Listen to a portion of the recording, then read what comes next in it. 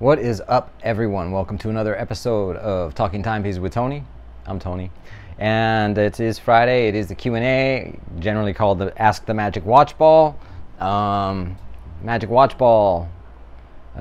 This is just a humorous sort of take on Wacko trying to commit suicide off the couch. Dude, why do you keep doing that? And anyway, it's for new viewers, are you guys gonna do this every fucking time? Every time I do a video, the cats have to like start playing right in front of me or fighting in front of me because they want all the attention. And I just got home today, so I mean, I haven't been here more than a few minutes. Anyway, I should probably stop this and restart, but anyway, sorry. The Magic Watch Ball is for people that, you know, in the industry, a lot of people that think that they have a crystal ball and they can predict the future of watches, blah, blah, blah, all that stuff. This is just a humorous way to ask a piece of plastic a question, and she's a smart ass. She can answer you however she wants, whether it's rude, nice, smart ass, whatever. And but then I put my 2 cents worth in, and then sometimes the questions are just for me, like today. There is no questions from Ask the Magic Watch Ball. But if you do have a question that you want answered, just drop a comment and I will answer your question on an upcoming video. So let's roll the intro and we'll get started.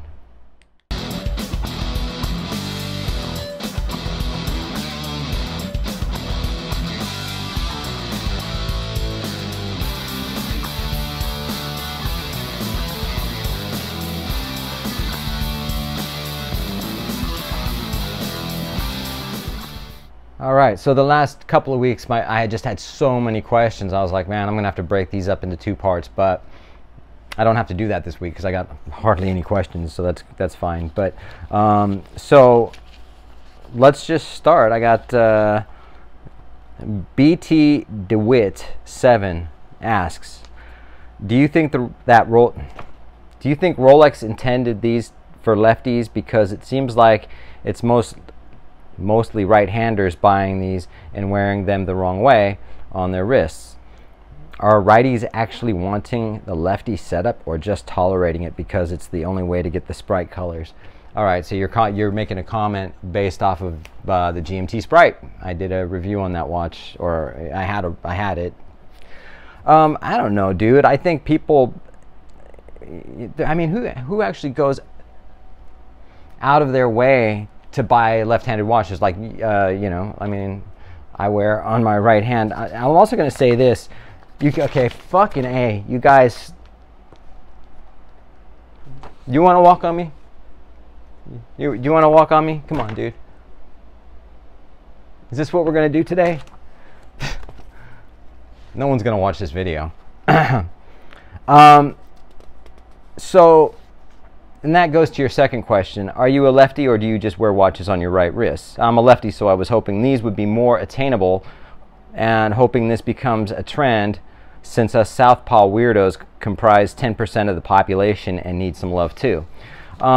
Dude, for one thing is, I mean, obviously there's left-handed people out there, and do left-handed people really strive to get a left-handed watch? We live in a world where everything's right-handed, from whether you got a notebook and you got the binding side on this side and the pen, and then the ink used to smudge across the paper, and you're asking me if I'm left-handed. Primarily, yes. I write with my left hand. I play tennis with my right hand, or I'm stronger in my right arm. I'm stronger in my left leg. I would bat left-handed, and again, like I say, play tennis right-handed, so I'm kind of all over the place, but I am primarily left-handed. And you know what? I have a left-handed watch. It's a U-boat IFO left hook, and I don't like the way that the crown goes into my wrist when I do things like this. So I've been wearing right-hand watches my whole life. In fact, I don't call them right-hand watches. I just call them regular watches. The left-hand watches are the weird ones.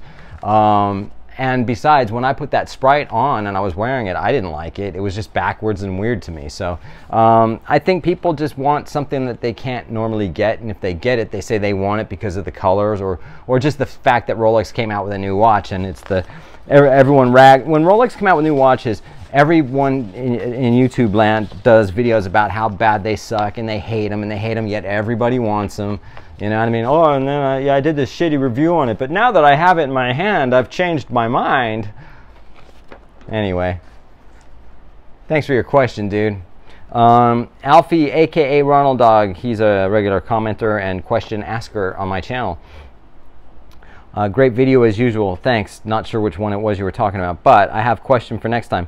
Do you think guys like Andrew Morgan, Watchfinder, and his little gang, Brittany and Russell, constantly bash Rolex to encourage hateful comments from people not actually buying anything and make money is harming the hobby?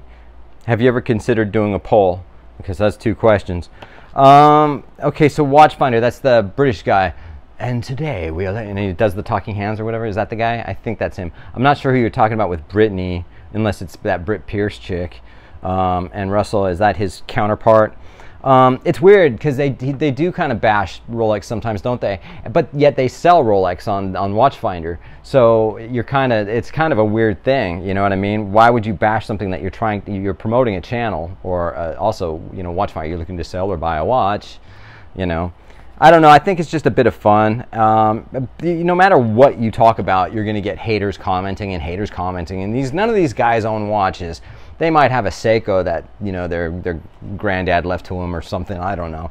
But, you know, these are people that just hate and bash. I can't, you know, it's really hard for me to believe, you know, in today's world, although I guess there's a lot of young kids that do have money now that are buying Richard Milles and things like that, that just, they're clueless and they don't know, you know, they don't know the value of a dollar. But generally when you get people that hate, like the ones that, you know, that are straight Omega fans and rag on Rolex, yeah, I would imagine they don't have anything, you know what I mean? It's like, fucking Omega, man, they're fucking better. Well, do you have an Omega and a Rolex that you can compare the two, or are you just fucking saying that? You know what I mean? Boy, do I have a foul mouth today, don't I? Sorry. You know, I don't know, dude. I don't know. And have I ever considered doing a poll? No, I like chicks, dude, so sorry. I appreciate your comment, though. And then you have a second question. It says, hi, Tony. I have a deep question that may be UK specific, and or you may not want to answer. In London, we have a lot of vicious Rolex street robberies. I know, man. Paul Thorpe talks about it a lot. Our national radio, Radio 1, plays a lot of Rolex rap that goes on and on about Rolex and AP ownership. How much do you feel this influences street crime? As a bit of disclaimer, I grew up in Brixton. You will be familiar with it from your location in the UK. And I love hip-hop rap and Stormzy. I don't know what Stormzy is, but feel there's a problem that needs addressing. Yeah, you know, and for those of you who don't know where Brixton is, if you live in the United States, or say California, it would be almost the equivalent to South Central LA, you know, Compton area, things like that. But there's bad areas all over in LA, but I guess Brixton, like there was the Brixton riots, I think it was in the 60s, I'm not sure. But Brixton is the primarily, and I don't know if it still is to this day, it's primarily African American. It was a low income area. A lot of other parts of England are low income as well, but, and when you say low income, it's still very expensive to live out there. But at the same time, that's what it is. It's a high crime area. London in general is a high crime area. And so, do I think rap? Yeah, I think a lot of it's influenced by that stuff, man. Just like when, you know, the Fast and Furious movies came out, you know, in the United States, everybody here's got Hondas with, you know, and all the fixed up cars, you know, with Paul Walker, rest in peace, and all that stuff. You know, that's how it was for a while anyway. I think people get influenced, especially the younger generation. They feel that they need to have a Rolex or whatever, and whatever they have to do to get it by any means they will. And it's, you know, and I know that in England the crime, watch crime, is a lot different in the United States than it is in the UK. So, excuse me. So, yeah, I think a lot of it. I think there's a lot of things. It could be TV shows, whatever it is, influences kids. You know what I mean? It's just the way it is, and you know, it's kind of sucks. But yeah, sorry, man. That's about the best I got for that. This comes from Paul Browning 5376. Now he had asked me a question about the Longines versus the Omega SMP 300, and I can't remember the initial which Longines you're talking about, but you did a sort of follow-up and said, do you think the SMP is worth the extra money over the Longines Spirit? The Longines Spirit, there you go. Are you a fan of Longines? Yeah, Longines are a great watch, man. They're a great company. They're very underrated. You know, a lot of them are COSC certified now, and so they're doing a lot of great things. And it also depends, man. You're looking at sort of an SMP 300 is a really, really good watch. You know what I mean?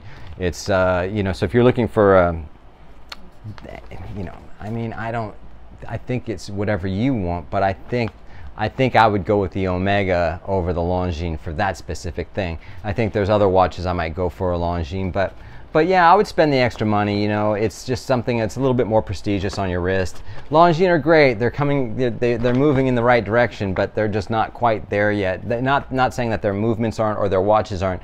You know, it's finding their way. You know what I mean?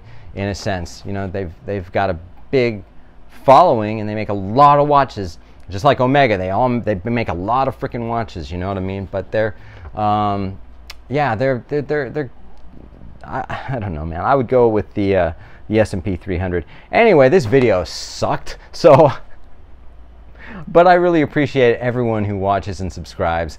And if you guys want to ask a question, then by all means do so. And yeah, I'm gonna sign out, man. I'm gonna have a beer and just chill. That's whatever.